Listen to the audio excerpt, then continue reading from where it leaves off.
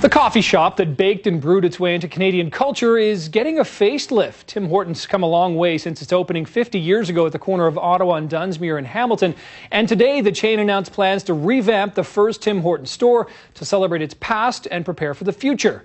Sean Leithong shows us more.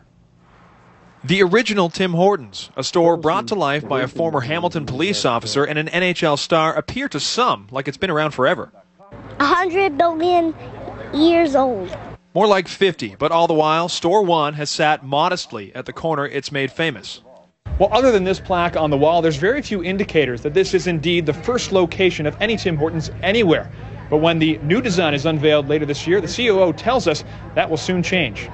It's going to be very futuristic looking, but also pay homage to our past. The new location announced today will be moved out to the sidewalk. It'll have 2 patios, be 2 stories tall, and after buying 2 of the houses next door, they will expand to 4,000 square feet. Massive for a Tim Hortons. But in order to pay homage to the past, Tim's will also create an area dedicated to the history at this location. So we're actually building a kind of a walk down memory lane, if you want to call it, on the 2nd floor. So you can literally travel through time, the 60s, the 70s, the 80s, the 90s, the 2000s. The look has those who were at today's announcement impressed.